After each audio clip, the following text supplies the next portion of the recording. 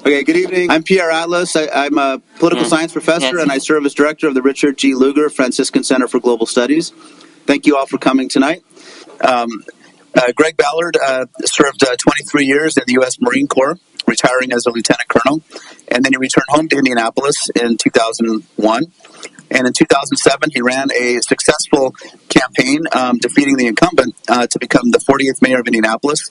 And he served 2 terms as mayor and then voluntarily decided not to serve anymore.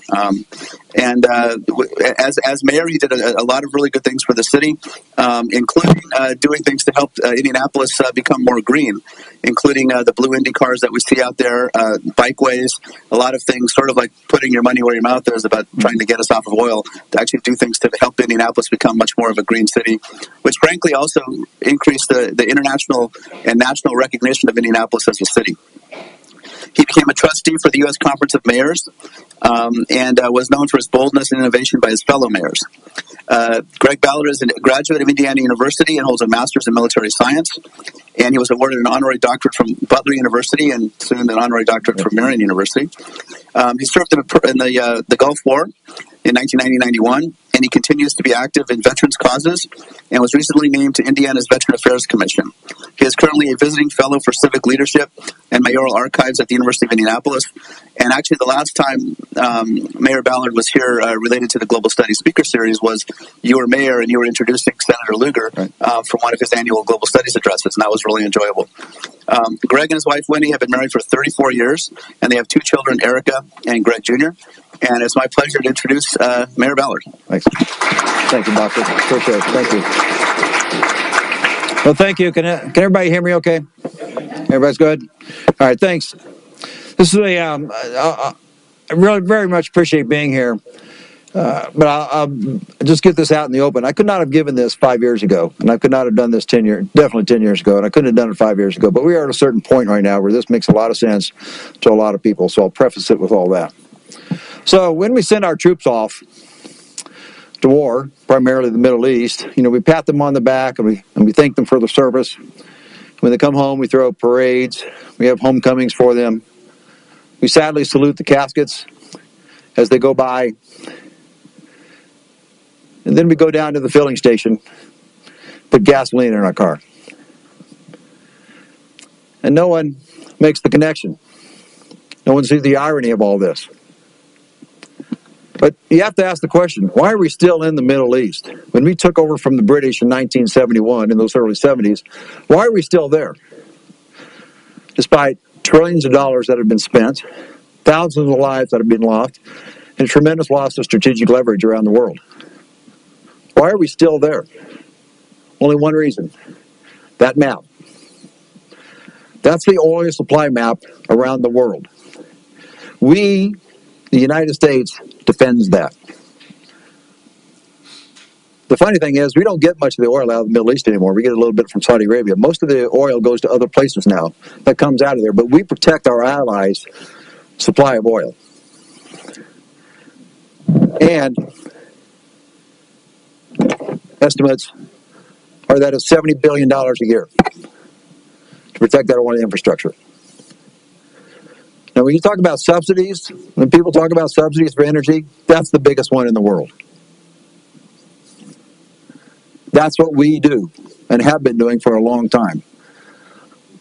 I'm in this documentary, The Burden, and I've yet to meet Dennis again. But in there, he says very clearly, if gas was $3.50 or $4 at the pump, it's really $7 to $8. You're paying for it. You're just not paying for it at the pump. It's being paid for at another pot of money. But you're paying for it. And I just showed you what that was.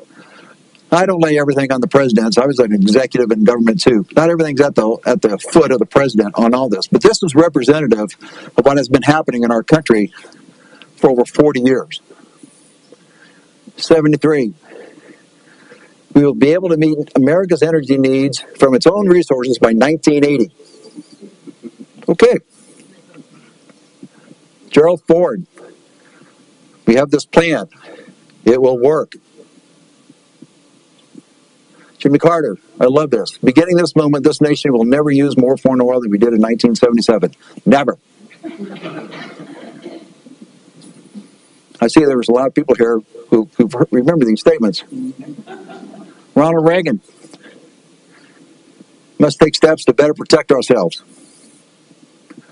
Bush 41, in the run-up to the Gulf War, which I was in, has made us more dependent on foreign oil than ever before. It would get a lot worse.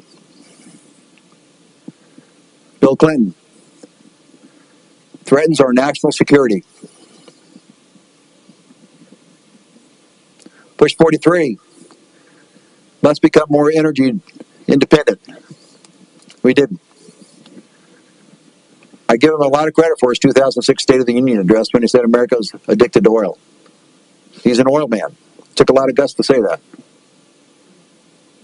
But what happened after all of these presidential statements? What happened? Nothing. Nothing happened. Tinkering around the edges. This little program here, this little program here. It all got worse. We depended more on foreign oil in the mid-2000s than any other time during all the times that I just showed you. It got worse.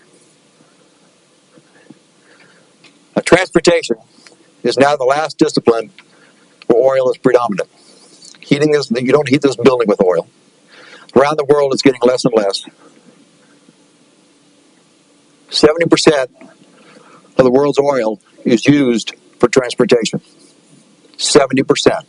70% in the United States, a few years ago was 64%, but that is increasing, and so around the world I think 70% is a good number.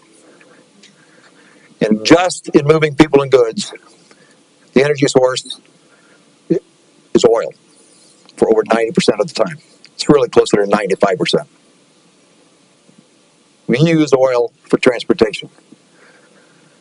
This is what's happening around the world.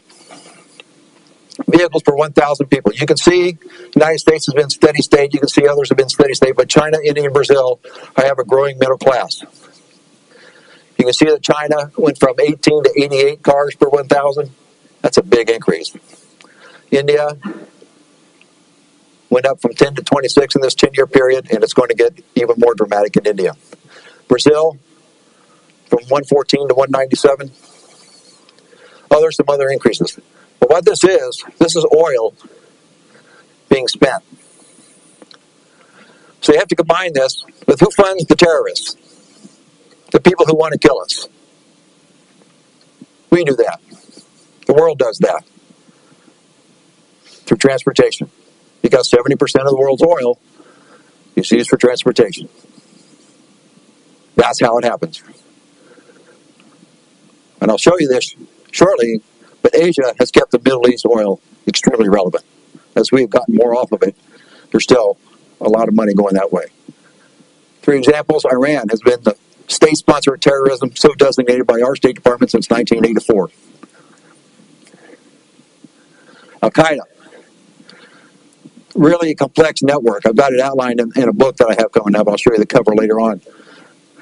But it's a complex network of donations and businessmen, but the source of the money is oil. Now think how much money we spent tracking down Al-Qaeda, killing bin Laden. ISIS, at one time, was considered the richest endowed, the most famously endowed terrorist organization in history. Over $2 billion. They started with black market oil. The primary source of the revenue was black market oil. To this day, we still bomb ISIS oil convoys. That should send kind of a signal. Why are we doing that? Iranian oil. Even before the sanctions in 2011, you see the European Union took a lot of Iran's oil. Once the sanctions hit, you can see China, India, Japan, South Korea. That's where Iran is sending their oil. Continues to this day. Saudi Arabia. Over 2/3 of the oil from Saudi Arabia goes into Asia. My estimate is that there is a $500 billion transfer of wealth annually from Asia to the Middle East. $500 billion. I talk about it a little bit more in depth, but I think the Chinese-Iranian connection is the most dangerous connection that nobody even talks about. This is why Iranian energy independence is irrelevant. It's okay, but it doesn't really matter. It just doesn't matter. It's really a campaign talking point. And frankly, I don't know how I feel when I hear somebody talk about energy independence on the campaign trail. Because it doesn't really matter. Plus, oil is a global commodity. It's not a national commodity, it's a global commodity. We import oil, and now we export oil, as do other people. It's a global commodity. So, who produces the oil? Everybody thinks we do a lot. We don't. We're creeping up right now. We probably produce about 11 to 12% of the oil in the world. You can see that 77 million barrels per day, we're probably at 9 or 10 right now, given what's happened in the last couple of years. We don't produce a lot of it. You can see OPEC has been over 50%, but generally speaking, they're in the 40, 45%. That's who produces it. How much do we use? You can see back in the 60s, we used almost half the oil in the world. Now we use about 20% of the oil in the world. This doesn't mean we got more efficient at all. We're actually using more. This is because the rest of the world is now using this oil, as I showed you with the vehicles per 1,000 people. That's why our percentage has gone down, because the rest of the world is growing their middle class. That's what's happening. And here's the key chart. Yeah. Right there. Who has the oil? We don't have the oil. Everybody thinks we have the oil. We do not have the oil. Not even close. No matter what we do, this isn't going to change anytime soon. We have about 2% of the oil reserves in the world. 80% of the known oil reserves in the world are controlled by people, individuals like you and me. Nationalized oil companies that belong to a person or family. That's where all the oil is. I always joke with people, the BP and Exxon and Shell, that's not big oil. This is big oil. This is big oil. And they are not commercial entities. There is no free market for oil. They turn that spigot on or off to their benefit, not to our benefit. People understand that. People who've lived 30 to 40 years, they know exactly what I'm talking about. That spigot goes on and off. They control the supply of that oil to affect that price. So what do? What all the terrorists do with that oil? This is what they do. This is what they do.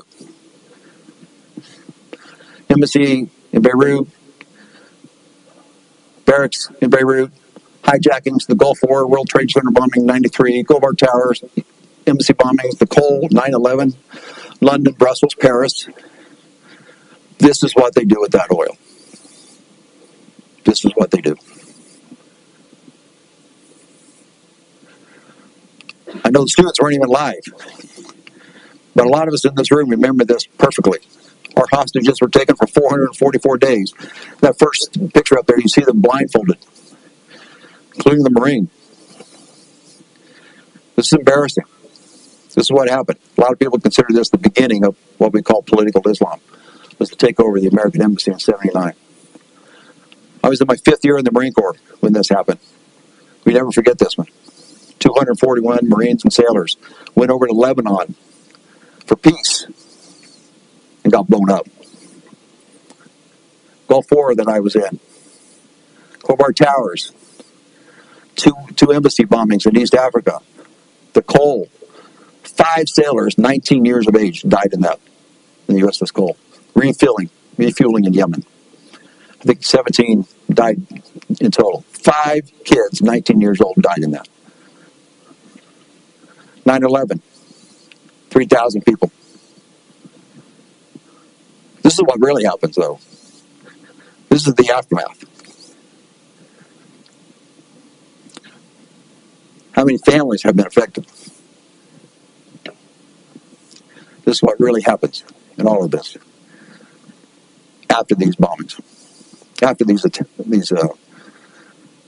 actions by the terrorists who are funded by oil. I don't think our government doesn't know this. They do. Again, I'm not trying to criticize anybody here, but let's be really clear here. Everybody knew what this was about.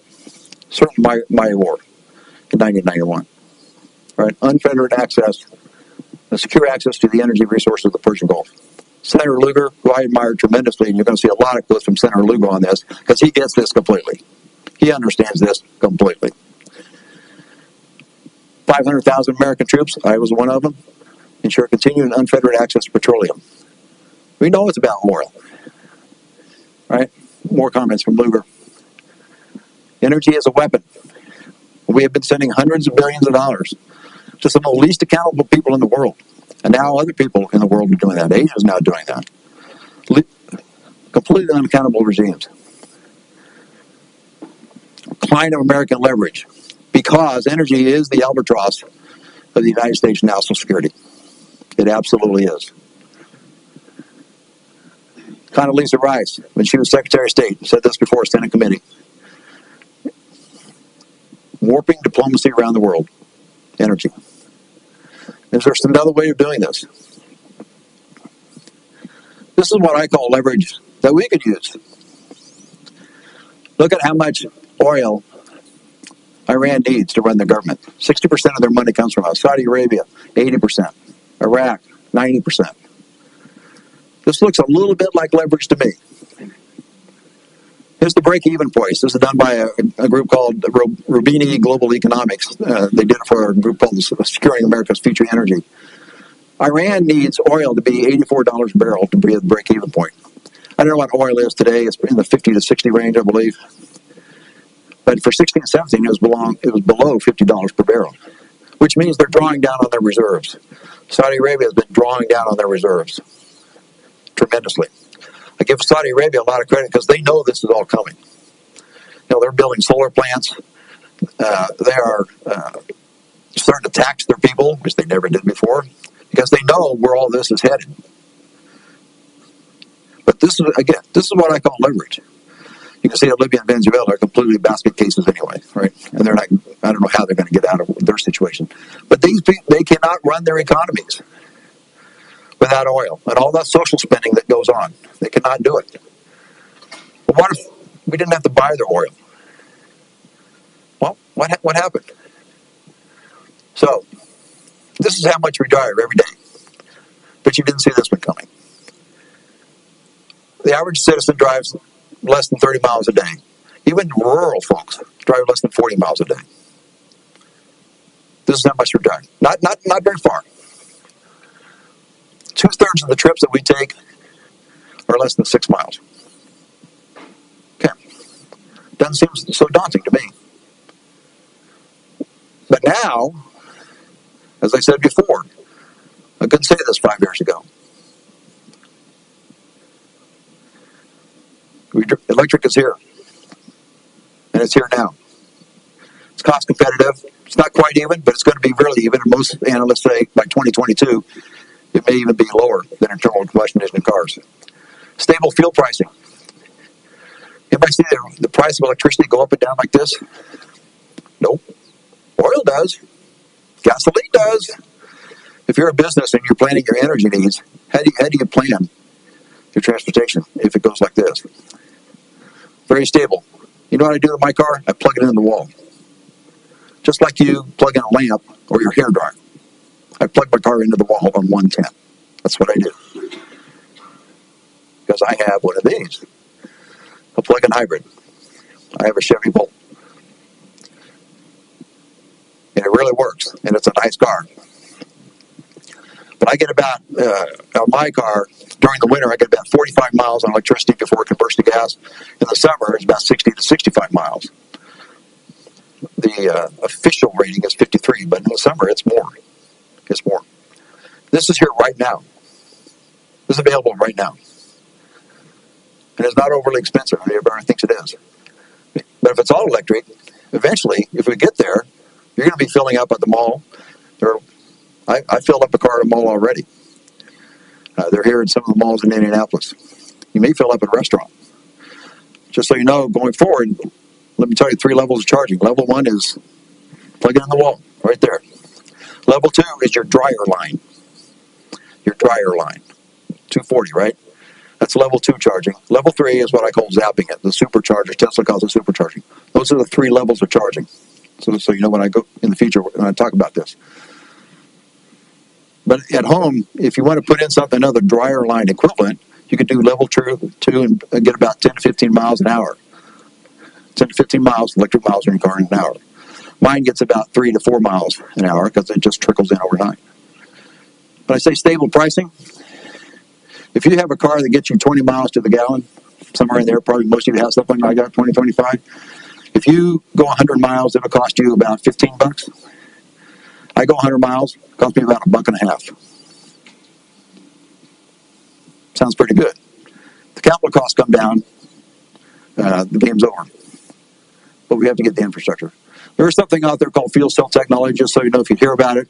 Toyota and Honda really want to go to this. It's the hydrogen. When you hear hydrogen, this is what they're talking about. All that said, there's a few hydrogen gas stations in California and nowhere else. Electricity is kind of ubiquitous, right? It's everywhere. There's not a lot of hydrogen stations in Indianapolis, right? But everywhere I go in a building, there's a plug. It makes a difference for adoption. Trucks. I'll show you one of these in a second. Natural gas in the short term. Cummins makes a great natural gas engine. Great. And I'd love to have natural gas corridors if we can get the states to do that. But now companies are looking at electric trucks. 500 miles of range. Semis.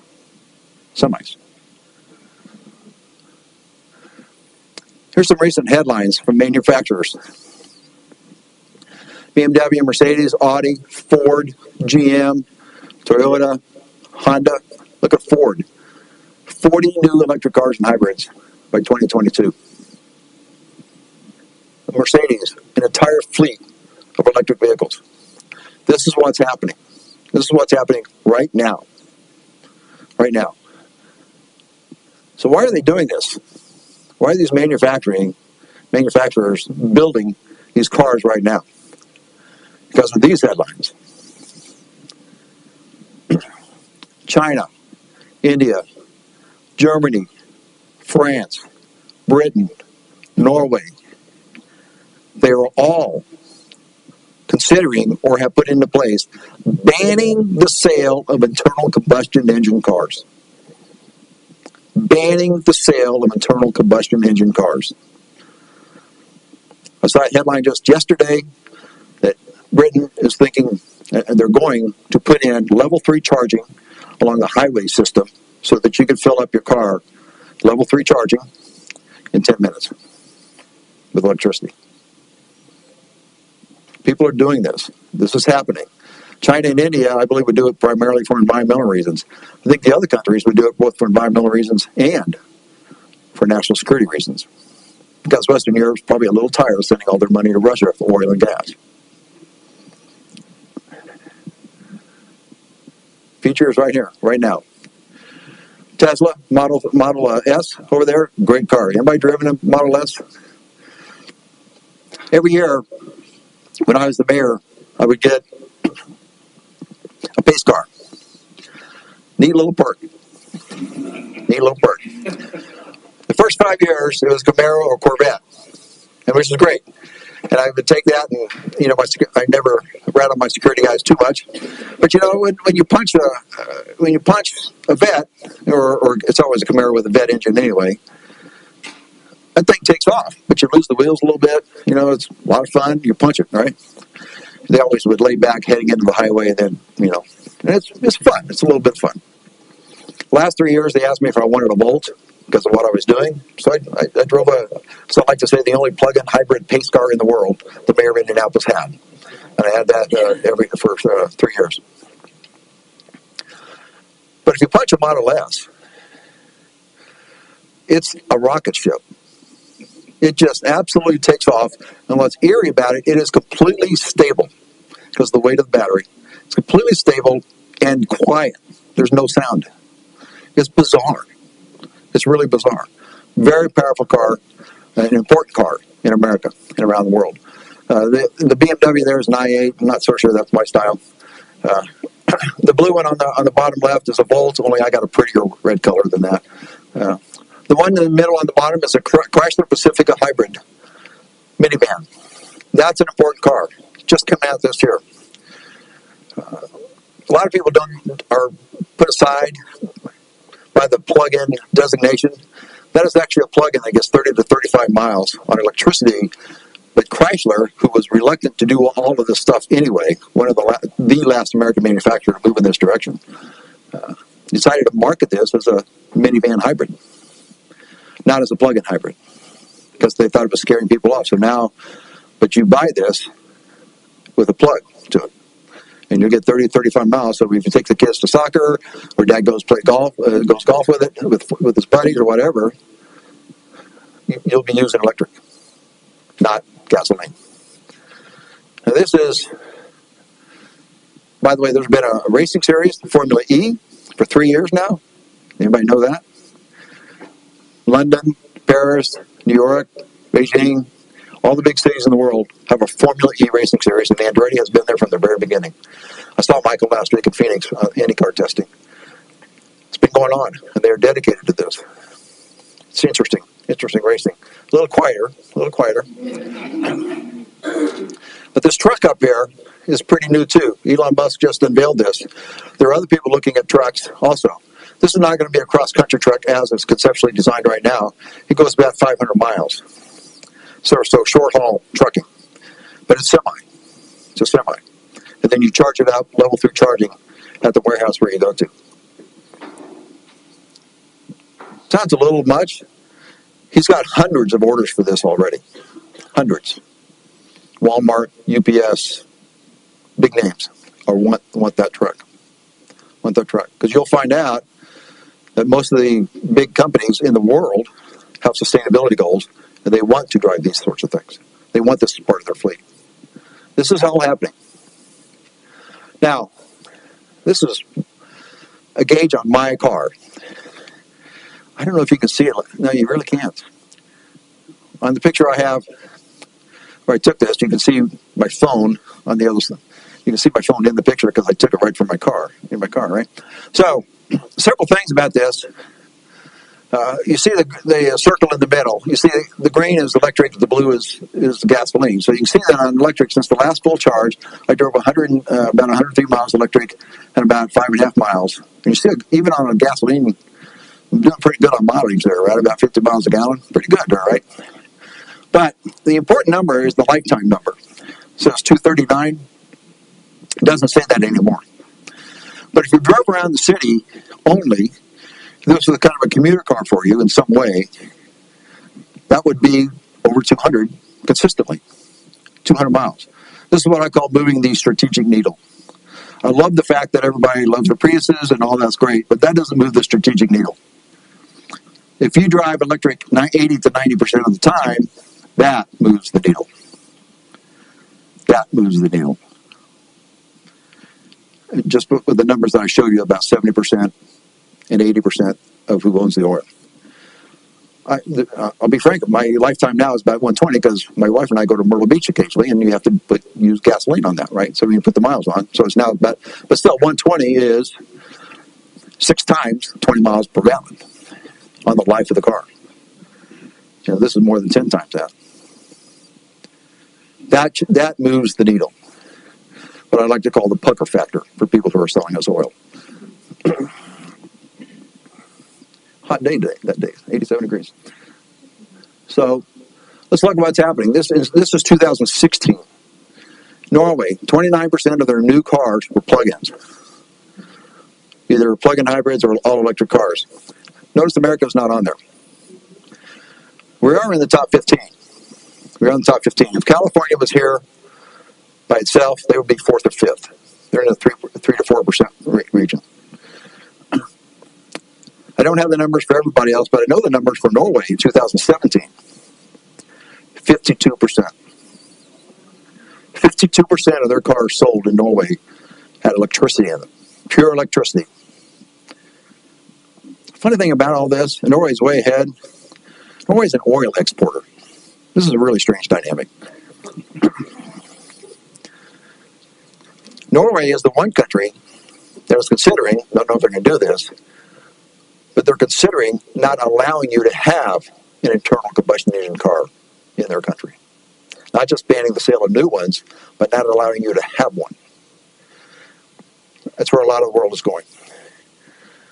And everybody says, well, who's buying these things? Really? I'm suggesting to you this is a pretty rapid pace of adoption. Everybody says no one's doing it. Yeah, they kind of are. Worldwide, we're still not there, but the pace of adoption is pretty impressive. When you look at global, from 50,000 in 2011 to over 700,000. China is the biggest market in the world for production and consumption of cars. Look what they're doing. In 16, 400,000 all electrics, 500 combined. That's a pretty rapid pace of adoption. In America, from almost nothing in 2010 to over 500,000, over 550,000 in 16. When people say no one's buying these cars, that's not true. And they're just getting more common, and you saw the headlines that I showed you, and people will continue to move in that direction. So, this is the Holy Grail. You get 400 miles in a car, electric miles in a car, and you can recharge in 10 minutes. There would never be any reason to buy an internal combustion engine car again. Am I right? No reason at all. Okay, the level 3 charging is not there. It's just not there yet. I think sometimes I think it's 8 to 10 years away. Other people have told me it's 2 to 3 years away. Not sure. They're certainly working on the chemistry of all this. But this would make up a huge difference. But what I will tell you is that the 400-mile car is around the corner. It's around the corner. It absolutely is. There's no reason technologically we can't get to 400 miles pretty easily. And you see what BMW is already planning for 2021. Now, things are going to change. Flow of money around the world, probably one of the good changes. All that money that goes from Western Europe to Russia, and all that money that goes from Asia to the Middle East, that may not be happening. So we're going to disrupt the flow of money around the world. Some national economies may be weakened. Some of those economies we'd like to have weakened. Oil industry is going to change. There's always disruption. There's always things that when new technology comes into play. I always joke that I'm not sure Henry Ford cared so much about horse buggy manufacturers, right? And there aren't many of those in the world anymore, right? When new technology comes into play, we have to go in that direction. Certainly here, car manufacturers, but you see that they're adapting right now. Dealerships, a little different story. Almost any dealership that I go into here in the city of Indianapolis, I know 10 times more about those cars than they do. It's a little disconcerting, and I'm hoping it changes. Not true in California, because I've gone into dealerships in California testing all this out. They know those cars. Here in Indiana, they do not know these cars, and they don't really want to sell them. They really don't. But the maintenance on an electric car is largely keeping the tires pumped up and rotated and putting windshield washer in the car. That's about it. And half the profit, usually, of a dealership is maintenance. And there's usually no maintenance on an electric car. Ooh. But you like that, though. Right? You like that. But there's a reason states will not allow Tesla in. We tried to, this was the third year, last year was the third year in a row, they tried to throw Tesla out of the state. And they say it's not about this. Yeah, it was. It absolutely was. It's exactly about this. And do you know you can't buy a Tesla in Texas? New Jersey? You can't buy one. The state won't allow it. Campaign contributions. That's what it is. It's exactly what it is. It's what it was here where they tried to do it, but the uproar was so much they couldn't handle it. But what they did is they grandfathered Tesla in. If another company comes in similar, they're not grandfathered in. That's what the Indiana law is. Gas stations. Unless gas stations figure out pretty quickly that they better put level 3 chargers in there, they're going to fall by the wayside. Because electricity is everywhere. Absolutely everywhere. And like I say, you might do level 2 charging at a restaurant or at a mall. If the gas stations want to get on board, I mean, certainly not tomorrow, certainly not next year, but they better figure out pretty quickly that level 3 charging, as these cars get here, they better be in the game. Electrical grid. Everybody talks about the electric grid. Oh my God, this is going to be horrible. Oh. No, it's not. No, it's not.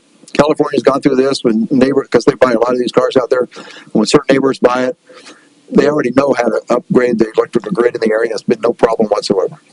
In fact, I would tell you with technology, the way it's going right now, the combination of solar and wind, battery storage in the home, and the cars, it actually may help the grid. Because all these cars together would be a big battery. And you may be just filling it up from the solar panels on your home, going into your Tesla Powerwall, that would then fuel your car up.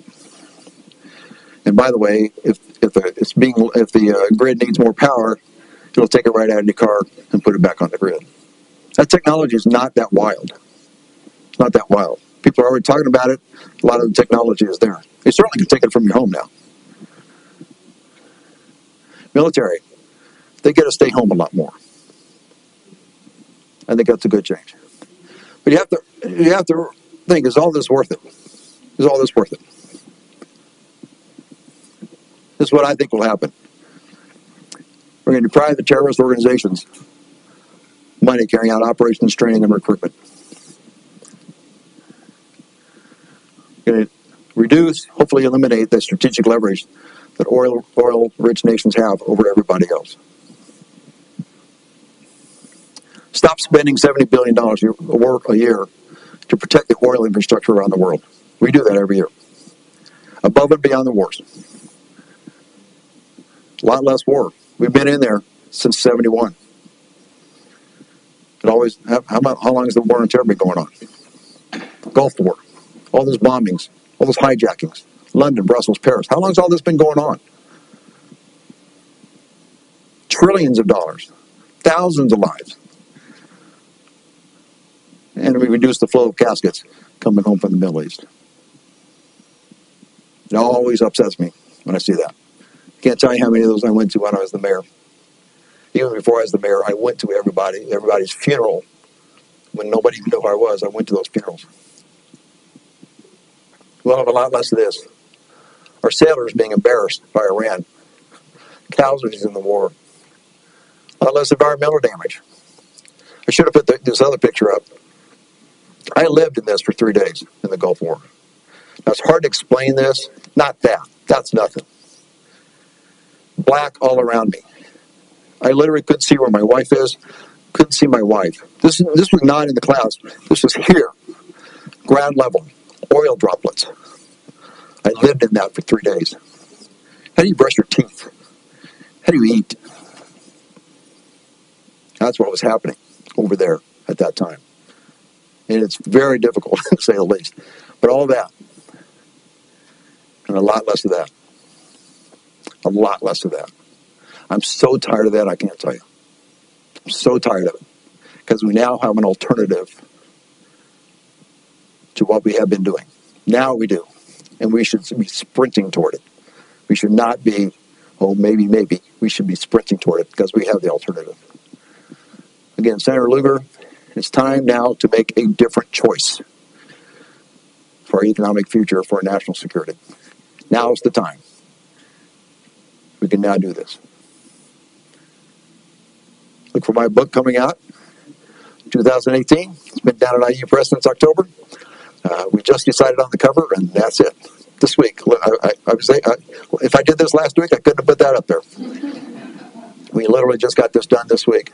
So that's going to come out by IU Press, an academic press, which is what I really wanted. So I thank them for that. So that's how you get a hold of me.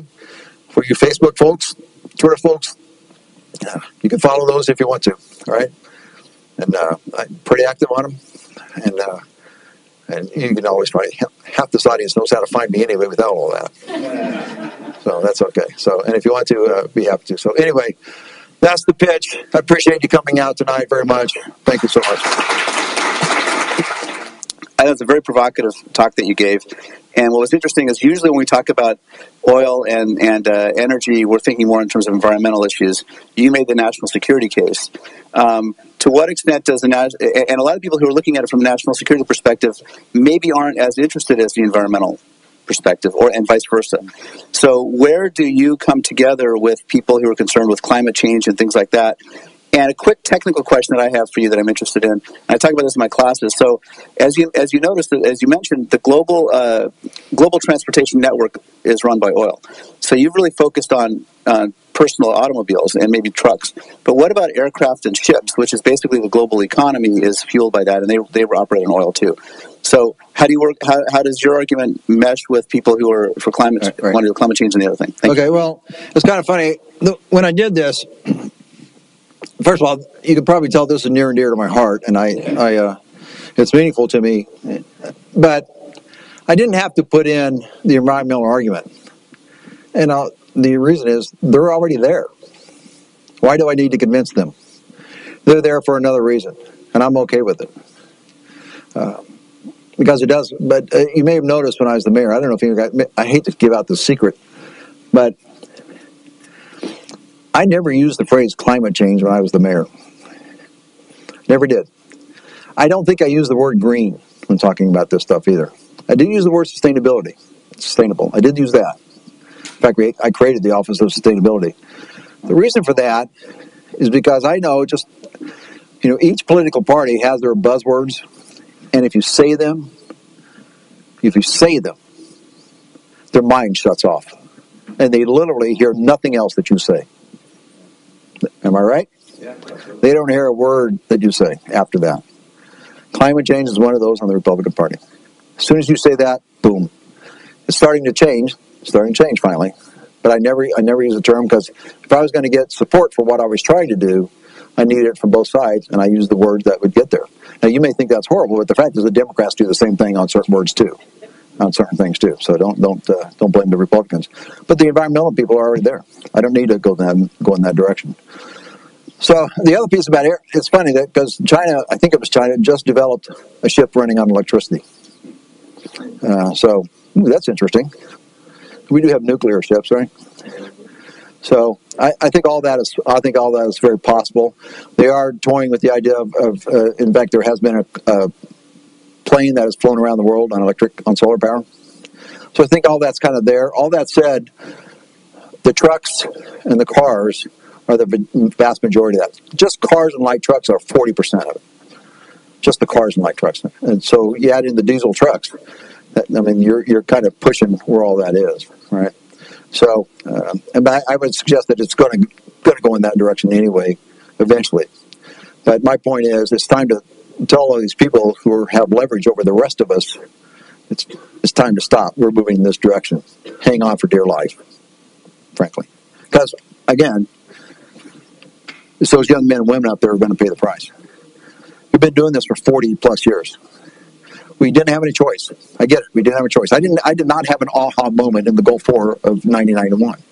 There was no aha moment to be had because the technology that we had was what we had.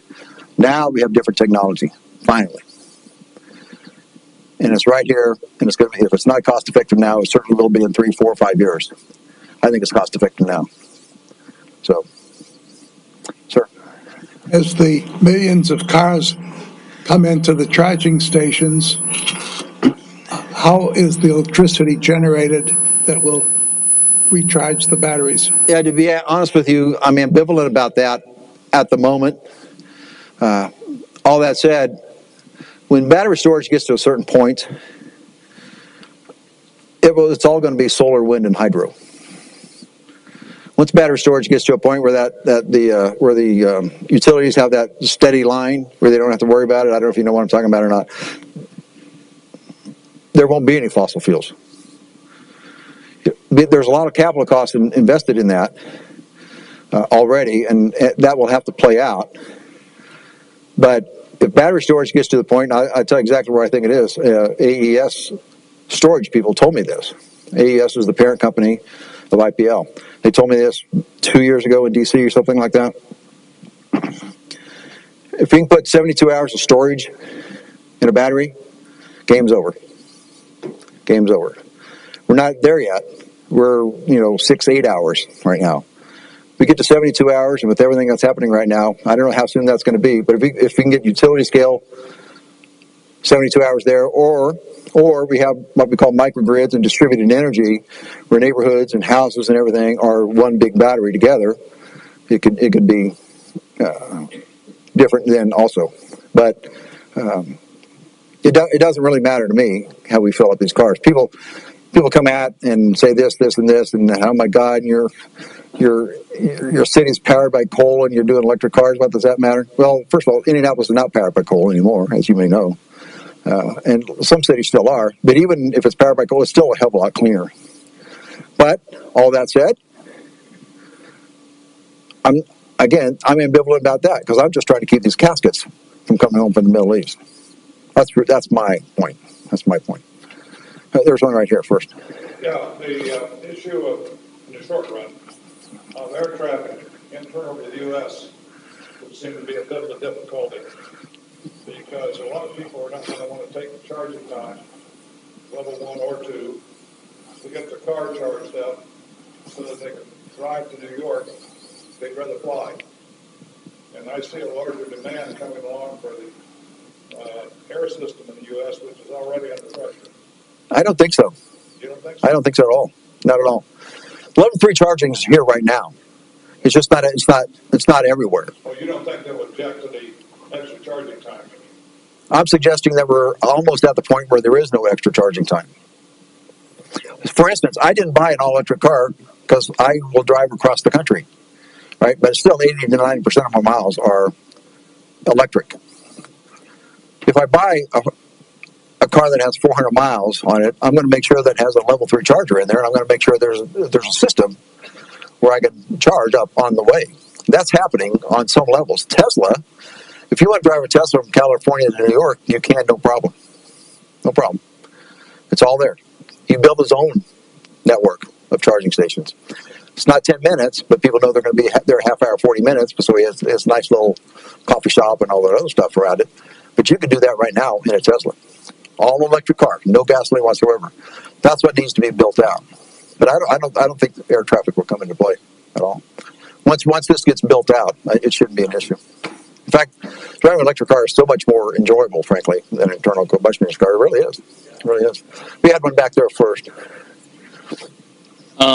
You talked about the money going from basically to despots in the Middle East and Russia and stuff like that right. for oil.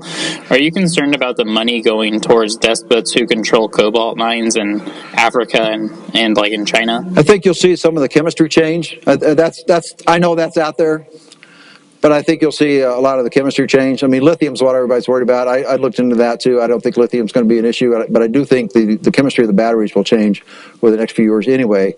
In the short term, that's not really an issue. Because, it's funny thing. Yeah, you can give I don't know who owns the cobalt in the world. I looked up who owns lithium. That's what I was mainly concerned about. I do know where the lithium mines are. But, those nationalized leaders who own this stuff, they need us more than we need them. They're going to want that money anyway. That's just how it works. Thank you for your talk. It was very good. Coming from an environmental aspect, these new electric vehicles use less energy on the road, but their production is still going to take an input of energy and natural resources. On the other hand, the vehicles we already have, already manufactured, they may be gas guzzlers, but, we already have them. And if we get rid of them, they may end up in landfills. So what do you think is the balance between using vehicles we've already produced and upgrading to these new ones? I think you upgrade to the new ones. First of all, when you build the car, how are the cars being built? They're being built anyway. So what does it matter if you make an internal combustion engine car or electric car? You're going to build them anyway and use the same amount of energy. I suggest to you that people like Elon Musk are building his cars on solar power.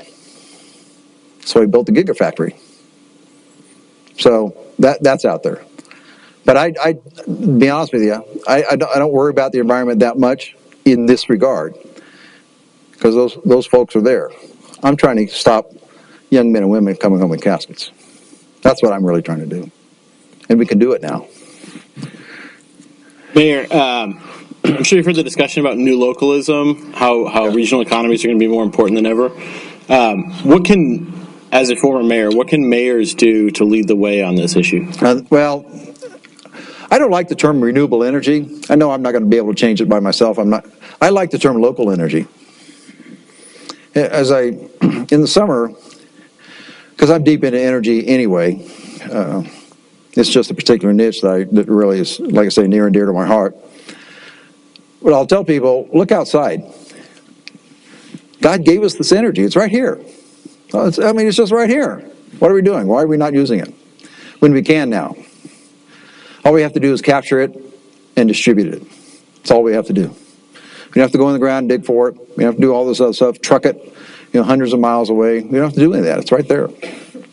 Once we're able to harness that, capture it, and be able to distribute it in the way that utilities, if utilities still exist, the way they do that is great. And that's why I think the local economy I think it's going to go more and more of that. I wish people would look at energy kind of like they look at the food movement, make it local energy.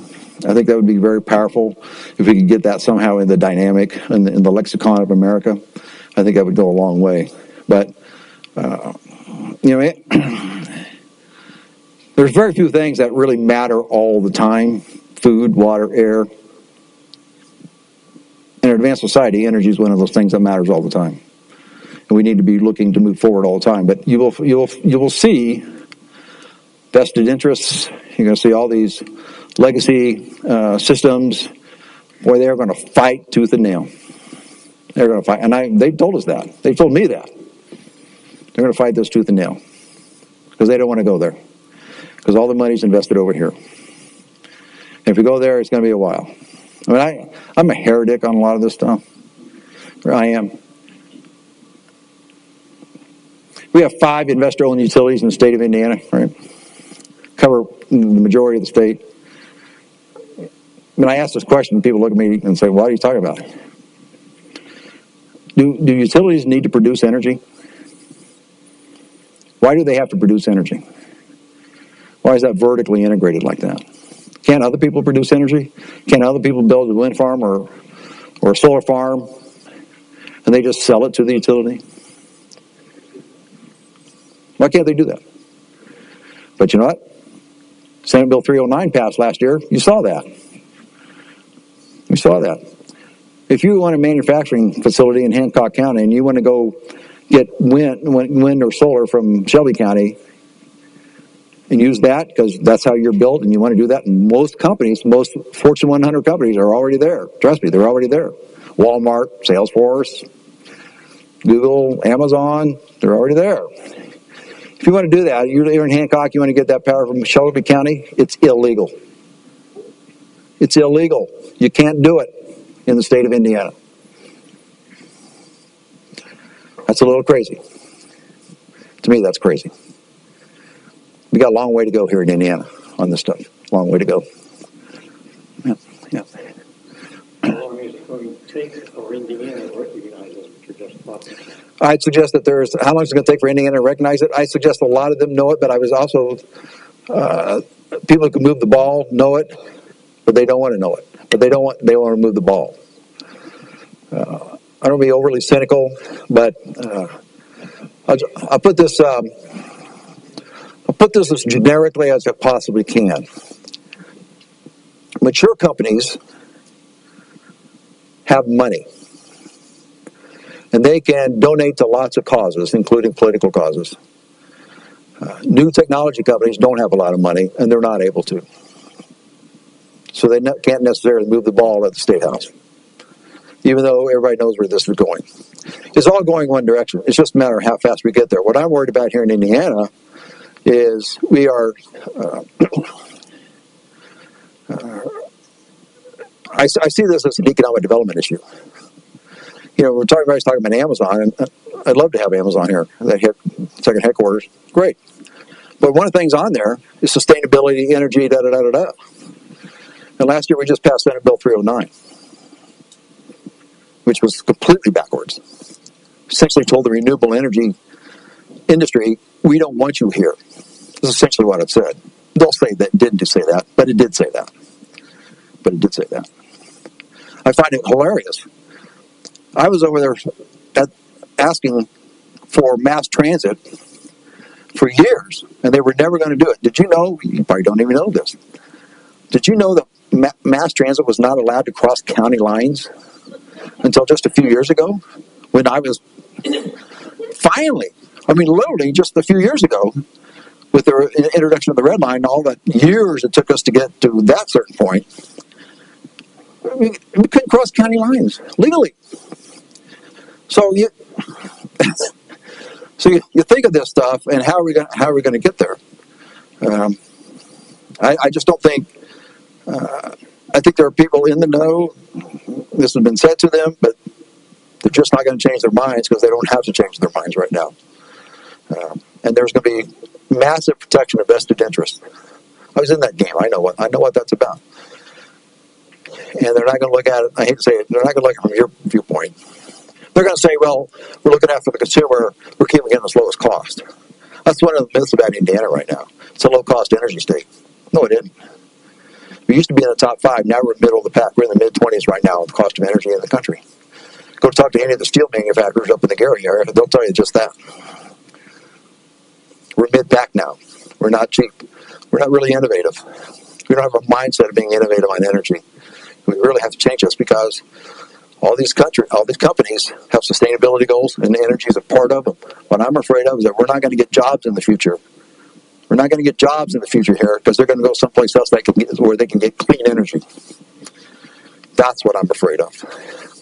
And I've told a few people that. So, right here first. Yeah. Mayor, since the beginning of the internal combustion engine, Indiana has been largely dependent on automobile manufacturing and internal combustion power. With the advent of this, what is the future for the tens, if not hundreds of thousands of people in Indiana who now work in that industry? Well, where was the first electric vehicle conceptualized and designed? Now, where was it? Here. EV1. Not back to 1890, you're right. Back in the day when cars were being developed, a third of the cars being sold were actually EVs. EVs, steam, and gasoline. Gasoline was a byproduct of oil that nobody knew what to do with until Henry Ford came along and they were starting to use this. And Henry Ford's the one who kind of said, "I'm using this with this Model T, the car for the middle class," and there you go. But the recently, EV1 was designed at Anderson, am I right? Does that sound right? Anderson or Muncie, the area. And I don't know if you know the whole story. There's a documentary out called "Who Killed the Electric Car?" It's about 80 minutes. It's a great documentary. But that's what it goes back to what I said earlier. We either get on this train or it's going to run over us. Because it's going to happen. It's going to happen. I'm afraid that we're behind on it. It's going to happen. Just because not only what I said, but because the environmental people are going to make it happen too. And trust me, these are better cars. These are better cars. Not much question about that. And your maintenance dollars are going to just drop like a rock on these cars. So we have to decide whether we're going to go there or not. Right now, I'd say we're not. But we do have, we are the only state in the union with 3 Japanese companies here building cars. As long, and the Honda dealer, the Honda manufacturer in Greensburg was building natural gas Civics. So the capability is here to adjust their lines. They just have to decide to build them here. I think we have the infrastructure already to build them. We just have to decide to do it. But what I'm afraid of is that Indiana is not open to that sort of thing. But those 3 manufacturers are. They will be. I think they will be. Who is the we? Well, you know who the we is. I'm on camera, man. You know who the we is. There's the collective forces that, people are trying to hold on, right? And that's okay. I get that. I get that. The only constant, though, is change, right? So, yep. Hi, yes, very good talk. Thank you very much. I appreciate it. I'm actually a sustainability professional. I work for IEPUI. I'm the Director of Sustainability for the university. And we often frame the argument of sustainability in 3 different ways: the environmental argument, the social argument, and also the economic argument. But working for a state institution, sometimes I don't get the opportunity to talk about the moral argument of all of this. And I was wondering if you could speak to that, given that we're in a Catholic institution, sort of the moral imperative that we have to act on this. Wow. Wasn't expecting to have to go there.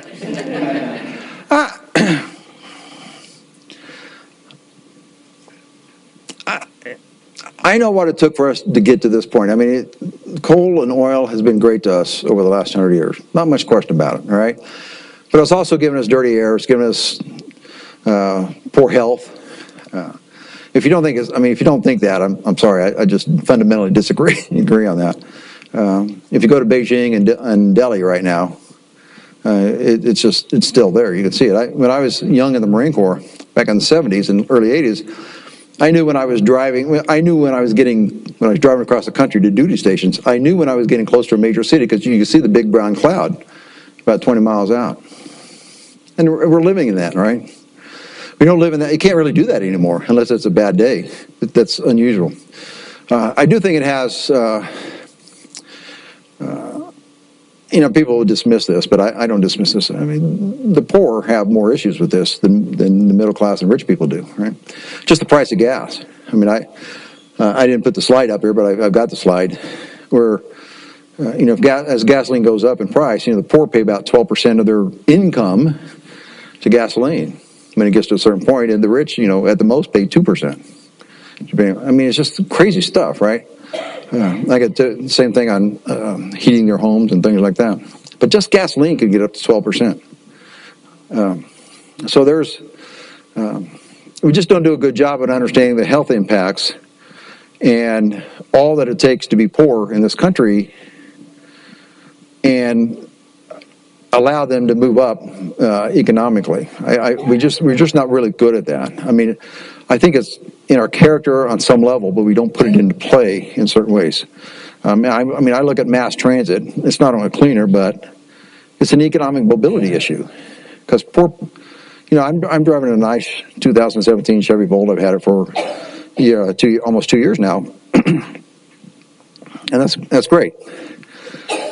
But a poor person who makes $10 an hour drives a 1980 car that breaks down every month and gets 10 miles to the gallon. And we wonder why they can't move up economically. I mean, so mass transit is an issue. Mass transit to me is transit-oriented development and economic mobility for the poor. But you try to say that to certain people, they think you're nuts. But it's not nuts. We don't do a good job in understanding the energy costs and how that affects the environmental. We don't do a good job with this and understand how it affects the poor. And we just don't do that. I wish we did. I think we're good. Again, I actually believe we think we do. I'm not sure we do as much as we should. Does that answer the question okay? Okay. Sir? Thinking we're going to be needing to build bigger and better batteries for all the cars. Is there a concern about the finiteness of the various materials that have to go into that? Yeah, not right now. Not right now. I looked at lithium primarily, and lithium is not much of an issue. People are trying to say it is. And I've actually seen videos of people on Facebook, these 4 or 5 minute videos, just absolute lies on some of this stuff. Because there are people out there trying to destroy this already. Because they know what's coming. They call rare earth metals. Toyota just came out this past week. I got a news feed. All right, I got an Apple news feed, and the NBA's on there, golf is on there, bicycling on there, politics is on there, but energy is on there too. Energy and transportation and all that's on my news feed. So I get this stuff every day. But Toyota just came out last week and said that they're going to use less than 50% of the rare earth metals here in the very near future for their electric cars. Because all that's happening as we speak. The battery, who knew that we were going to depend on chemists for all of this, right? But chemistry is becoming an extremely important discipline in the world of energy right now, particularly in transportation, because they can switch out the chemistries in these cars once they figure it out, and they are figuring it out. I used to teach economics, 12, 15 years ago, right out of the Marine Corps. And I would show my students commercials, it's not my commercial, TV vignette, like 60 Minutes type of thing, where the automobile manufacturers being in front of Congress in 1950, we're going to have battery cars, we're going to have electric cars in 20 years. In 1960, they said we're going to have electric cars in 20 years. In 1970, they said we're going to have electric cars in 20 years. They kept saying it, and it never happened. It is happening now. It is happening now. And what they're doing, I mean, there are several books I've read on this, but the chemistry of all this is changing pretty rapidly, and they're going to get better at it because, the gentleman that asked that question about cobalt, I don't know, I didn't look at cobalt much, I did look at lithium a lot, and there are some rare earth metals that are in there, but they're going to be minimized, extremely minimized. There are people worried about China because China's, frankly, out there buying lots of mines around the world because they want to produce them for their cars, for these types of cars. And they're afraid that China's going to have all the rare earth metals. I'm not sure that's going to happen. But, that's what they're talking about. So there's probably plenty of this stuff out there. We just have to see how it goes. But I'm sure, all this works itself out. I'm sure that people had issues with internal combustion engine cars, too, when they started. Like I say, early on in the 1900s, 1910s, a third of the cars were electric, a third were steam, and a third were gasoline. Right? And gasoline won. And at the time, that was probably the right call. But this will work itself out, I'm pretty confident. Anything else? Okay. Thank you very much. Thank you. Appreciate it.